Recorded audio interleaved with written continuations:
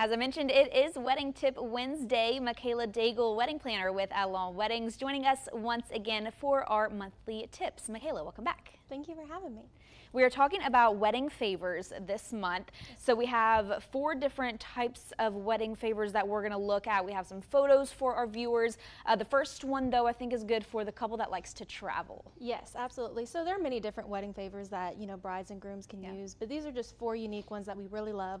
The first one is luggage tags. You can customize these. You can use your colors for your wedding theme. You can put your name on them and initials, but we typically say to leave that away and put something like let the adventure begin. Use something really cute, especially if that's the theme of your wedding. And it's super unique and fun for those couples that like to travel. Absolutely. And by not putting, the date or the couple's last name on it, it's something that people can really use forever. Absolutely. So that helps as well. What is our next idea that we have from you guys? Coasters. We love coasters. Those have been used for many generations, but they're something that you can display in your home and, be able to use throughout the generations. You can use cork, resin, plastic. You can use all kinds of types of different coasters, and you can also put your monogram for your wedding, or you can put your initials, you can put your last name, date, so you can really customize it however you want. Yeah, and something that's probably going to be really popular among brides and grooms in this part of the country is little mini hot sauces. That's our next idea. Yes.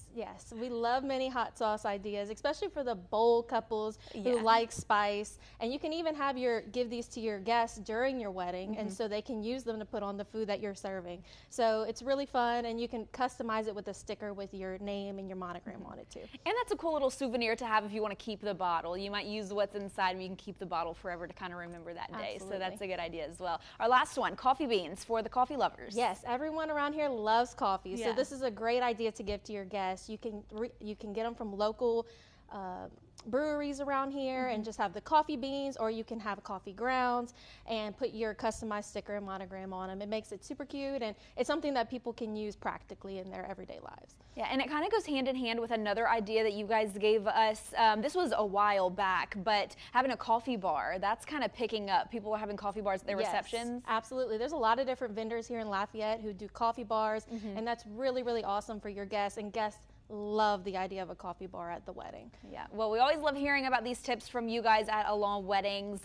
We have done several of these throughout maybe the past year or so. I think you've been coming on. So those, of course, can be found on our YouTube channel if you just search KLFY News 10. But getting in touch with you guys, how can we do that if we need a little bit of help with that wedding planning? Of course, yeah, you can follow us on social media, Instagram or Facebook, Alon Weddings, or you can go to our website, alonweddings.com. Perfect. alonweddings.com if you would like to get in touch.